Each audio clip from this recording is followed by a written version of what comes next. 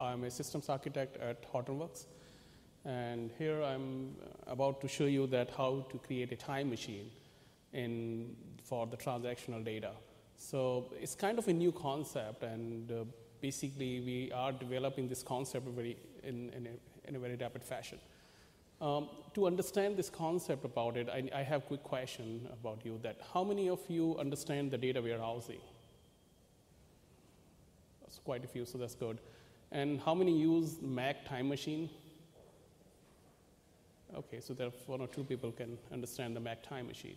So this concept is about changing the way how we develop the data, how we use the data warehousing. In order to understand the data first, so let me start this. We are hearing a lot about data lake, how to create data lake, and you might have heard this term by now. And if you see, the focus here is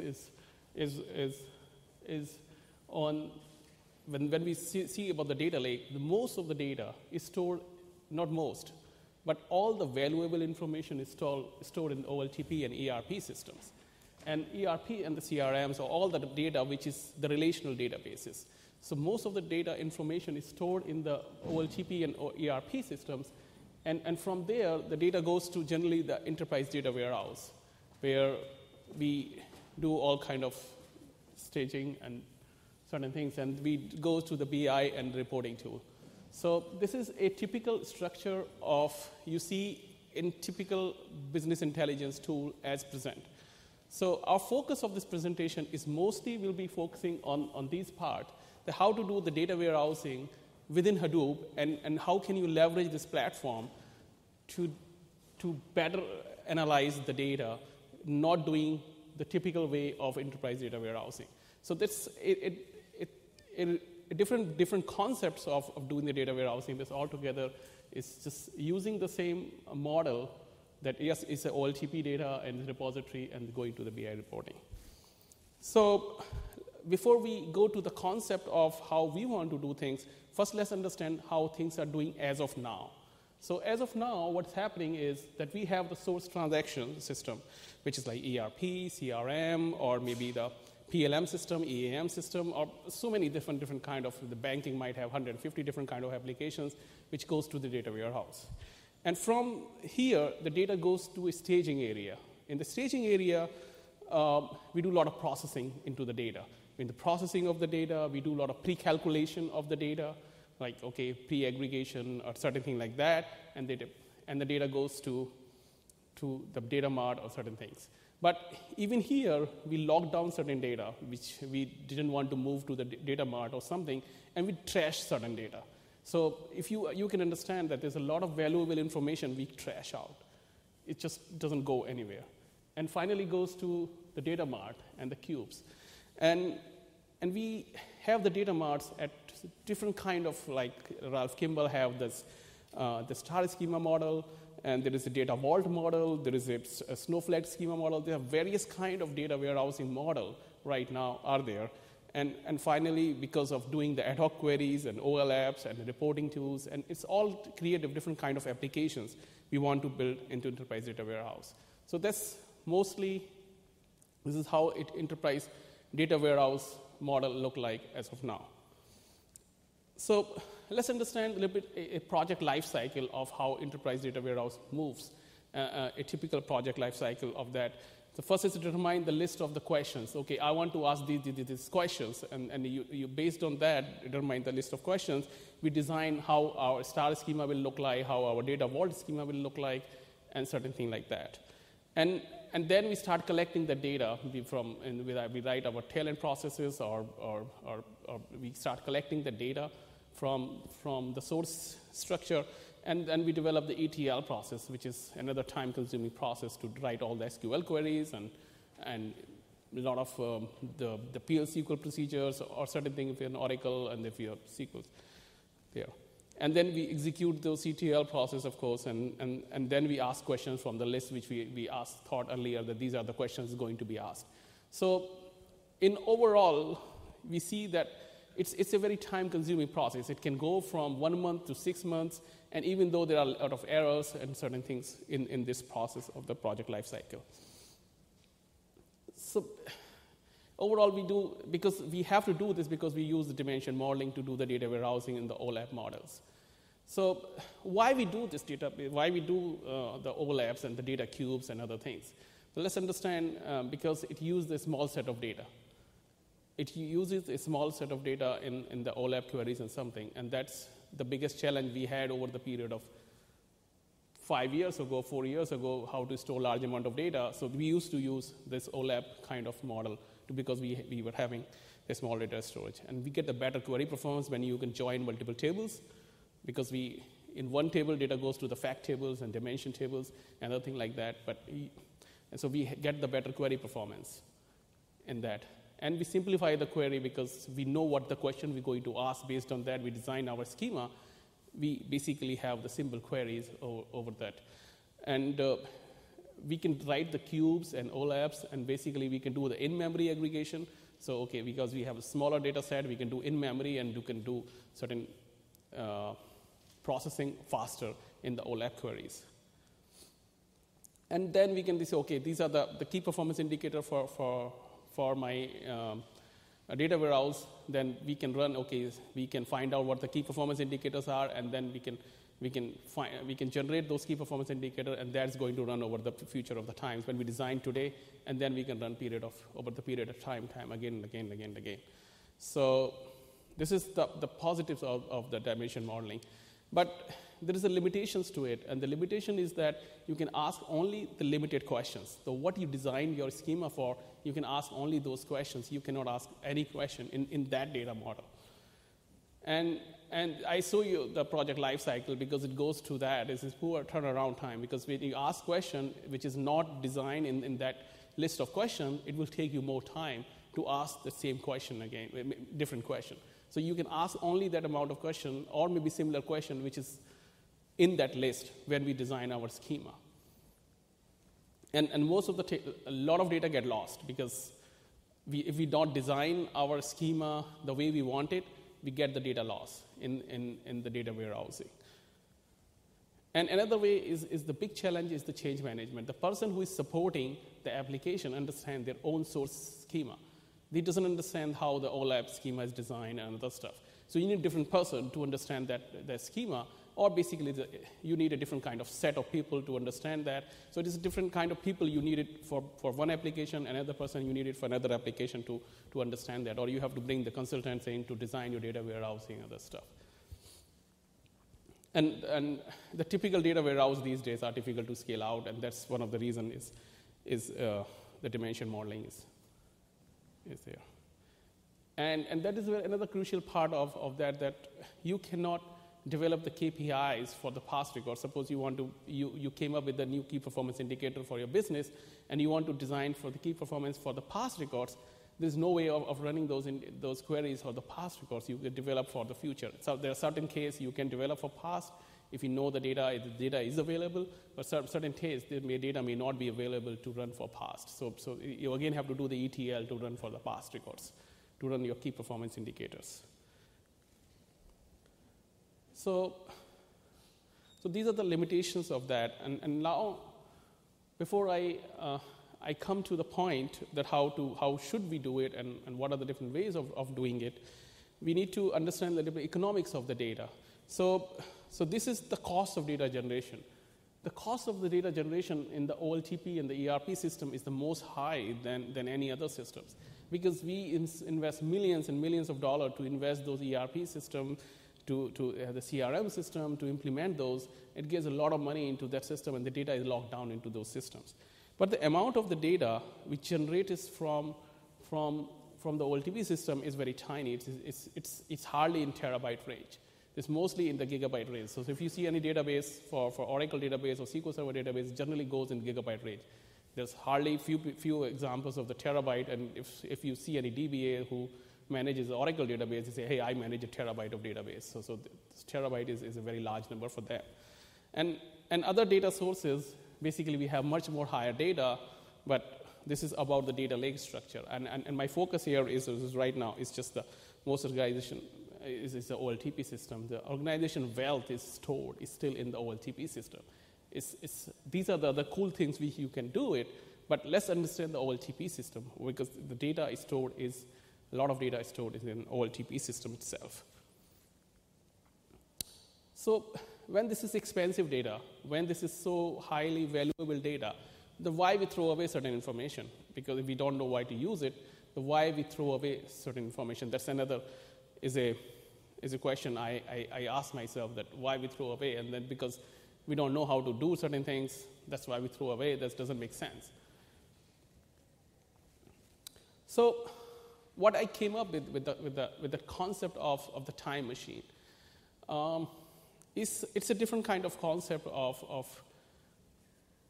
using this transactional data in a different kind of paradigm when we have a lot of processing power of Hadoop and a lot of storage of Hadoop. So what we do is that we stop when we have the ERP data and the store, what we want to do is we want to store every transactions from the source systems. From the ERP system, we want to grab every insert, update, delete from there, and we want to grab, basically, we want to put to the Hadoop cluster. From Hadoop cluster, we want to run certain time machine algorithm, and then we want to move to the same schema as the sources, and then we want to run the reporting on that. And I'm going to do the detail of how we do that. So this is a basic high-level structure. Then we need to how we design the time machine algorithm and the time machine approach of doing the data warehousing. So first thing is how do we capture the data? So we have some sort of set of data right now. So we can have an insert. Either there is an opportunity of insert, there is an opportunity of delete, update, or there is an opportunity of delete. These are the only three transactions can happen onto any database. So what we need to do is we need to capture every insert, update, delete. And one of the ways of doing this capture of that, you can write a trigger onto the source schema of the source data structure, right? This is one of the way. Another way is there are a lot of people you might be aware may not want to write the triggers on that. You can write a periodic select queries. So you may not capture every insert, update, delete, but may capture the time shot of, what has been changed over the period of last 15 minutes. So you can periodic select statement. You can write there, and you can use that over the row stamp or time stamp if you have onto your data. Another is a more sophisticated way is using the Oracle archive logs. So you can use the archive logs, and then you can get the schema back without any performance impact. So if you have a source structure is Oracle, then you can use Oracle archive log and then put again into the Oracle database those archive logs on the real-time basis, and then from there you can write a trigger which will not affect any performance on the source data. So that's another mechanism is there. If you have a SQL Server, then you can use a SQL Server change data capture. There's a technology in SQL Server which allow you to give every insert, update, delete from the SQL Server. So there are various techniques you can use to get insert, update, delete, and over the period of time, data warehousing people also use those kind of transaction data to get to their ETL models. Then how will we store this data? Then comes to another point that, so we have this data here. So whenever any insert happens, I want to capture its timestamp. Every time any insert happens, I want to capture its timestamp, and I want to just append to the same table which we have earlier. If the same way any update happens, I want to carry the what exactly has been updated, the primary key of that, and the whole updated record with the timestamp. Another one is that anything happened over the primary key of the first statement, and then the delete statement also with the timestamp. So every store information with date timestamp, and store every transaction with insert, update, delete flag. So you always have to carry those flags at the timestamp. This is the must field. And I'm making an assumption that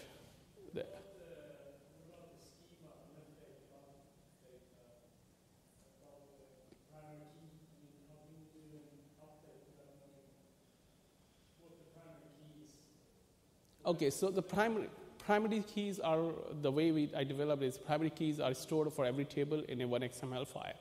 So this used that XML file to grab that configuration. So that's why the assumption is that every table have a primary key. And that's stored in the XML file. And then we do the data transformation. And the data transformation goes from, like we have the insert, update, delete, a lot of transactions are there. And then we convert back to the source schema. We take the data and we convert back to the source schema as it was. And we use the secondary sort MapReduce algorithm to do that. And if you're not familiar with that, it's just we take that every primary key, we sort with the primary key, with the date timestamp, and we get, okay, this is the latest data, and we put it back. So for every primary key, we're putting the latest time shot, and we're putting it to create the source schema. And then we are asking questions, basically, from the source schema. That, okay, these are the source schema, and then we ask the questions. Here's that. What about schema evolution? Schema evolution. If your schema changes. Yeah. That's why, if your schema changes, you just keep, if you add a column into that schema, that you should not worry about that because it's an additional column. If you change a schema in between, then Hive doesn't work very nicely with that. You have to do certain, because that means that this is a new table altogether. You reformat that table and you created a new table. So we have to create some sort of approach for that, that if that happens. If you just add a columns to that it will eventually keep on adding that column over that particular time. So after time X, you have a X column, and then you can have more columns to that.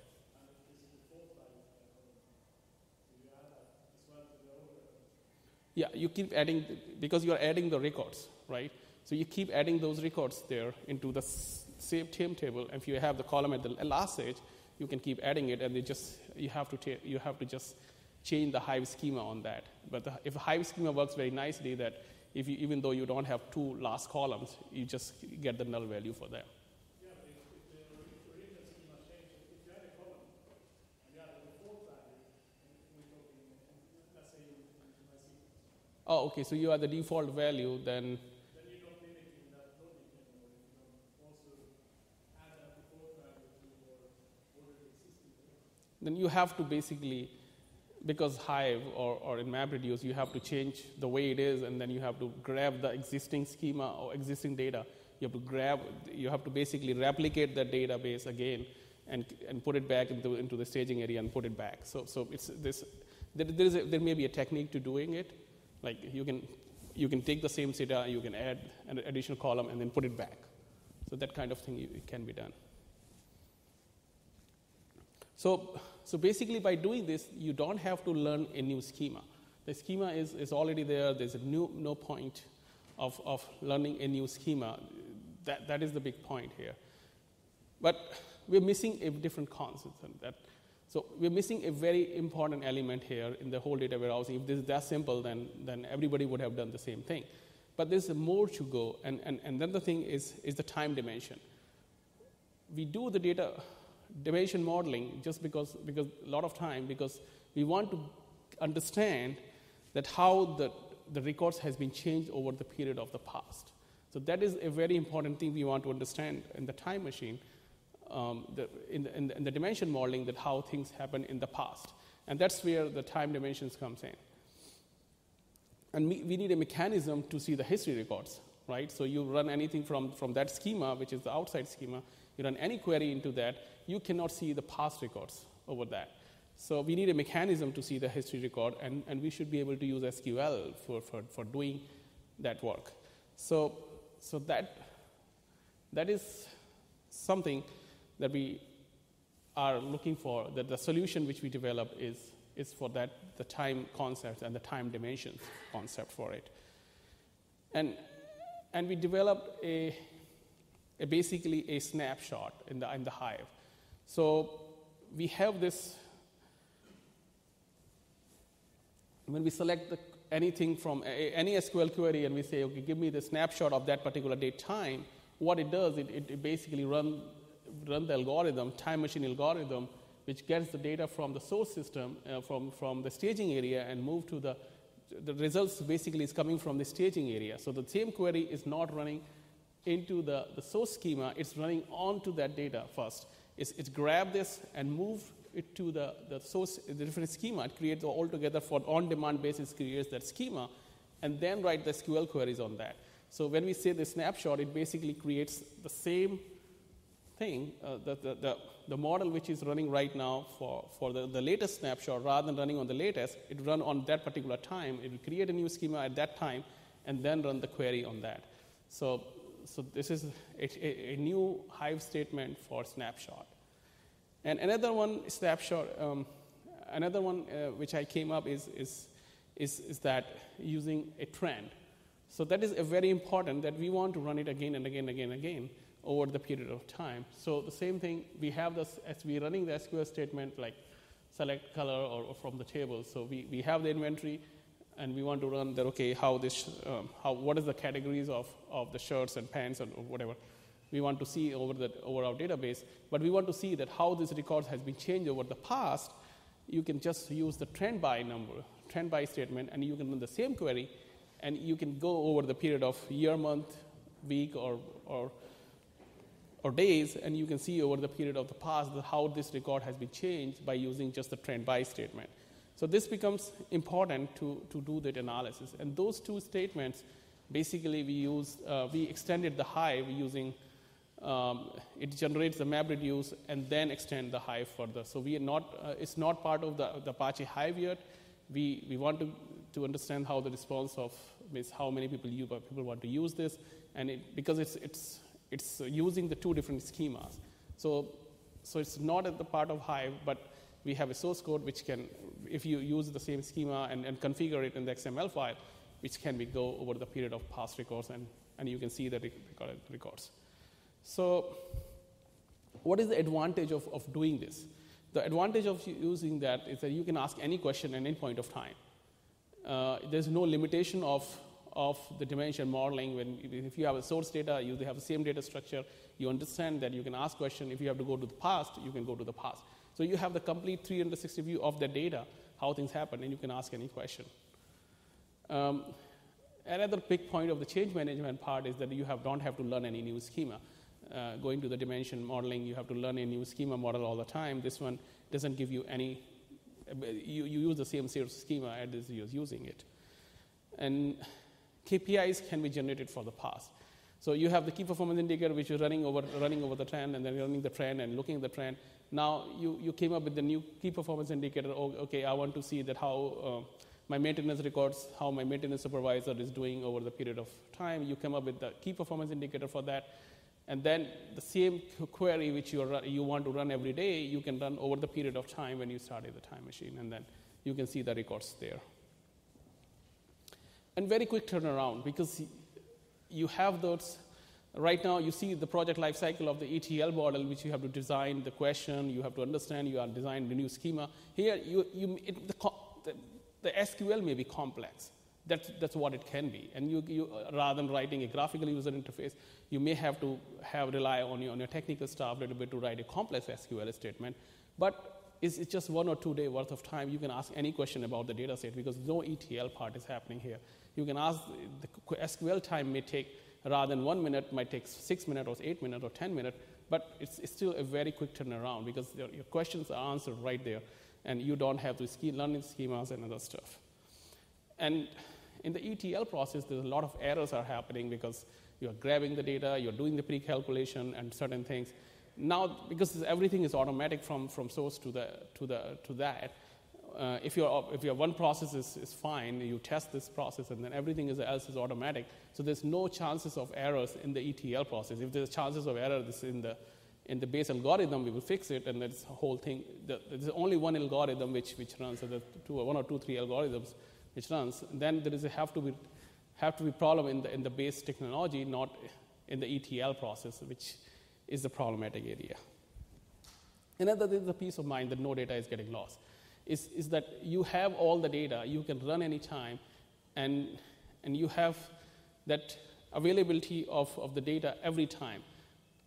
I understand that you have 1 terabyte of data, you're storing a lot of insert, update, deletes, it creates a huge amount of record. That's why I showed the first slide that the amount of value we created is this much, and the data is getting generated this much. So now we are storing every data, so maybe the data may be larger, but it's still the value which this data contains is much more higher than any other data which the ERP system have, and this is the only data we're going to store. So we have to understand that. So how do we deploy this? So what is how long it takes the deployment and the deployment cycle, how does it goes? So first we have to buy the infrastructure, install the infrastructure, do this certain things, and we start putting the triggers or whatever things we need to do it, whether we use the SQL Server logs or whether we use the Oracle Archive logs or a SQL queries. Whatever we do it, we start collecting the data. We put the infrastructure Hadoop installation there, we start collecting the data, and we start storing the data into that format. And that's it. That's the part is done of that. So after that, you start asking the question, what the question is there. And after that, you develop your queries. That's the part of that. You ask question, you develop the queries, and you see the results right there. It may take 5 minutes because it's a Hive queries. It may take 10 minutes. It depends upon the performance and the scale of the data.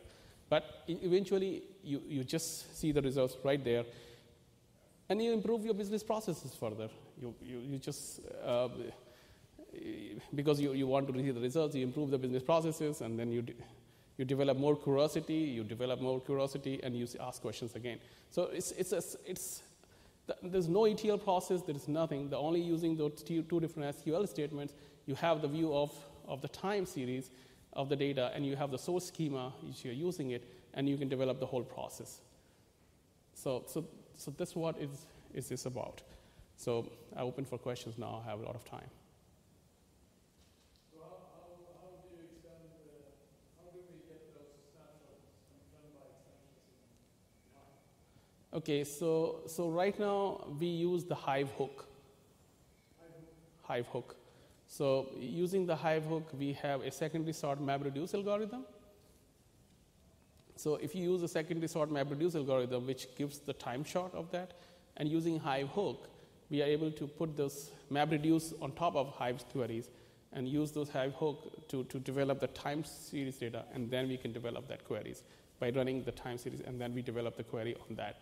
So the Hive hook is where we write our own MapReduce and then put it in the configuration XML file for all the primary keys, for all the tables. That's the only information we need, that what are the tables are there and what are the primary keys.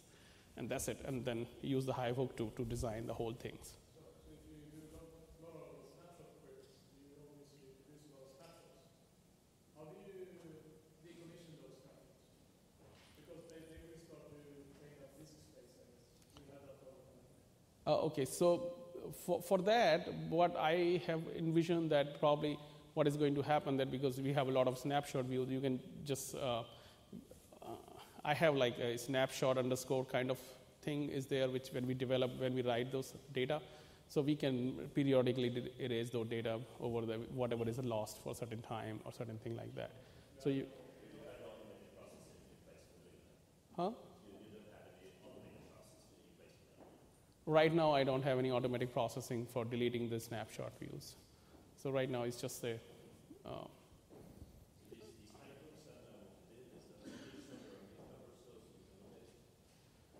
Right now, I've developed everything. It's not on GitHub, but I can put on GitHub soon.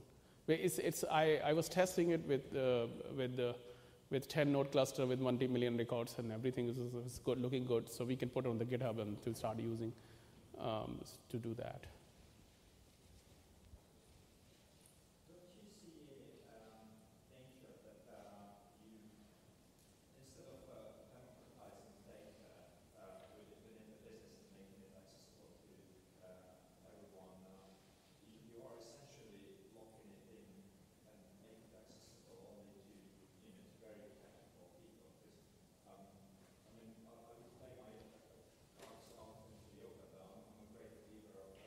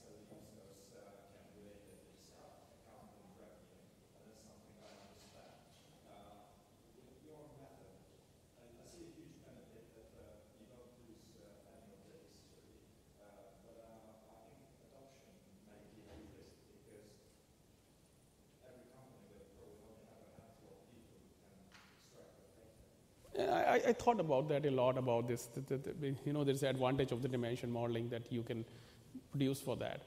The only limitation for that is that I say that it's not going to go away with the dimension modeling. The data warehouse is already existing. You want to use that thing. This is okay because Hadoop cluster is very cheap, right? You can put a 100-node cluster or maybe a 10-node cluster, and they start collecting the data there. There's no cost to this. And then you come up with the question which you are not able to answer from dimension modeling questions. Then you can ask here, right? So that's why I show in this slide somewhere that if I go back to. We have to have exactly that use case. We have this data warehouse that produces lots of reports, and there's something wrong with that. There's too much data. So we took that process and that report, we put it on the database. Managed to produce it. Yeah, but what's it? We went from like 20 hours to 10 minutes. Yeah.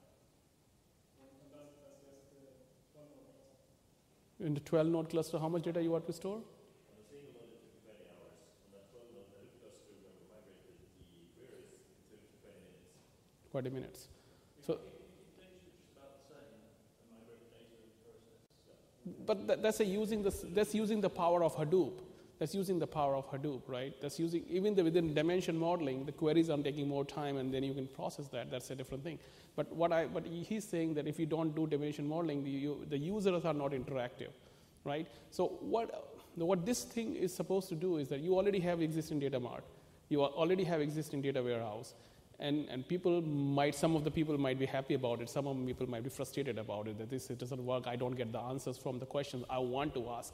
This gives you an additional feature. That's why we always say the data lake is not going to change your data warehouse.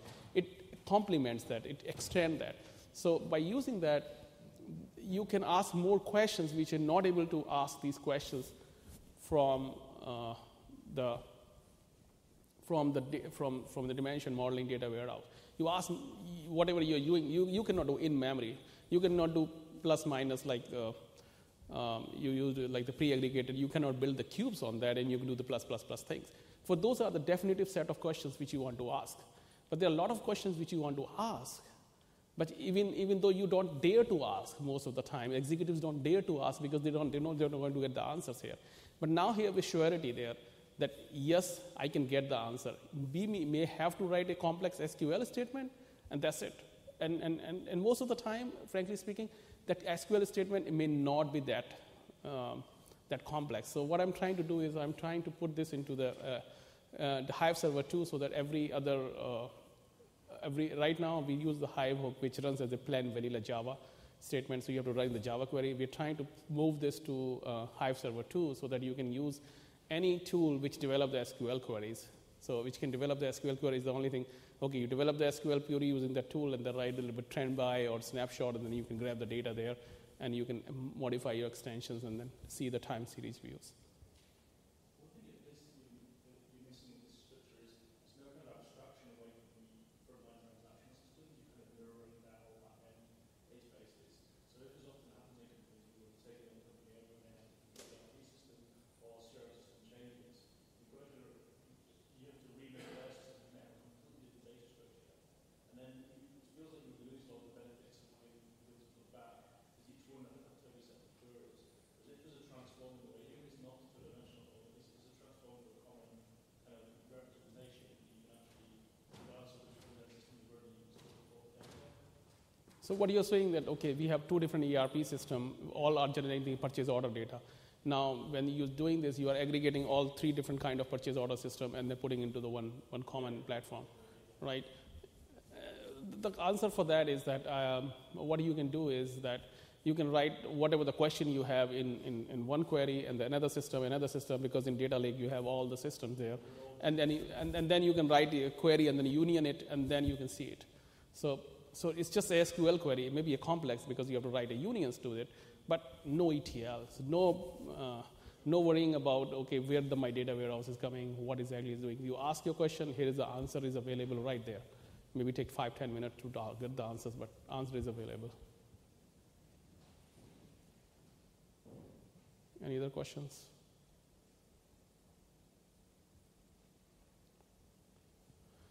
Thank you. Thank you so much.